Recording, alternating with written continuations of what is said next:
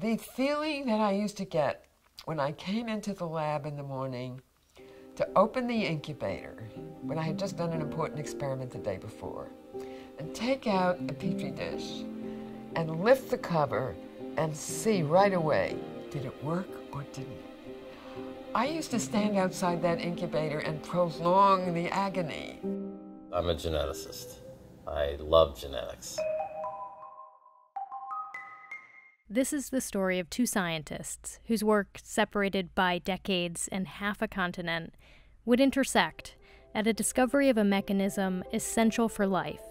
The story begins 94 years ago. I was born in Manhattan. I lived in Manhattan until I was about 9, and then we moved to Queens. I mean, I came from a nondescript place. It was a very small town in the Midwest, Paris, Illinois. I just was avid about reading. There was Aerosmith, the novel by Sinclair Lewis, which made science seem so romantic and rewarding and wonderful. My grandmother, I convinced her to get me a chemistry set. I had a lot of chemicals too. It was really cool. I was so excited about this. I got on the chemistry team, and then they had a competition, and I won the contest. I went to an all-girls high school. I think I was encouraged more than I would have been in a coeducational high school. Boys were supposed to be so much better at math and science than girls. So none of my siblings went to college, and my parents had not gone to college. But my dad was supportive. My parents had never made me feel that there was any direction I couldn't take because I was a girl, and I was grateful for that. Evelyn Witkin began her PhD in genetics in 1941, and that's before anyone had even identified DNA as our genetic material. She went to work at Cold Spring Harbor Lab during a golden age of genetics research.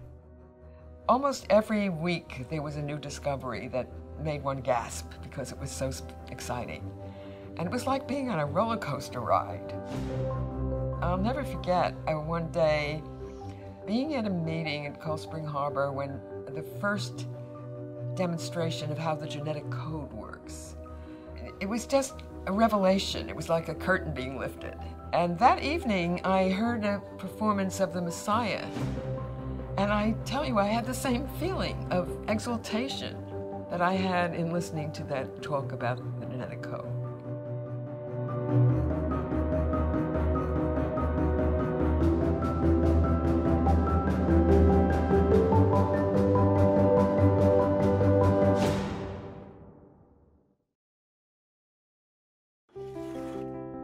It was with the bacterium E. coli that Witkin made her great discovery.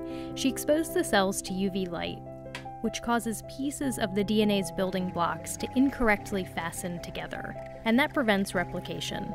And that's lethal if nothing happens. But something does happen, Witkin found. The place where the replication has stopped generates a signal that says SOS, which leads to turning on 43 genes.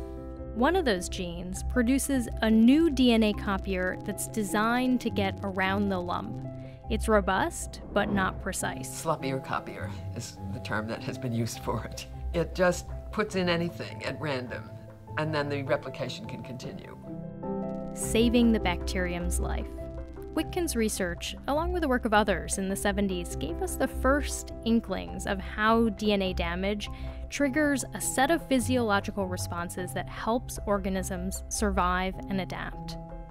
30 years later, Stephen Elledge, while at Baylor College of Medicine, figured out how DNA damage sets into motion even more complicated responses in our cells. And our DNA is being assaulted all the time. It's about 25,000 events per cell every day. That's 17 times a minute in every cell in your body.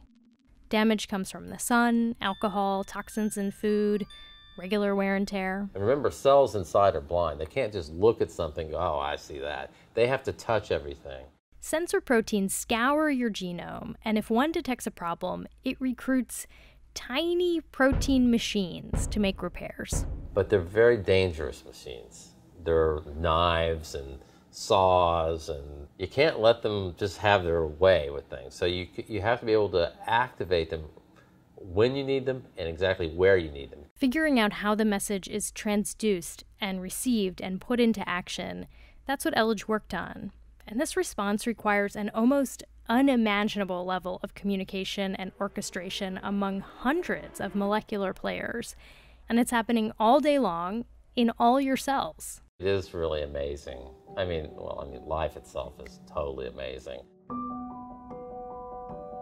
This basic research helps us understand how life works and is yielding insights into aging and cancer treatments and neurological disease.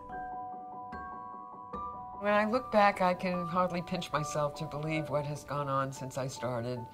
But it is the tip of the iceberg. We've built the tools, we have the understanding. Now we need to really push. I'm just very grateful to have been part of it. I can't think of anything else I'd rather have done.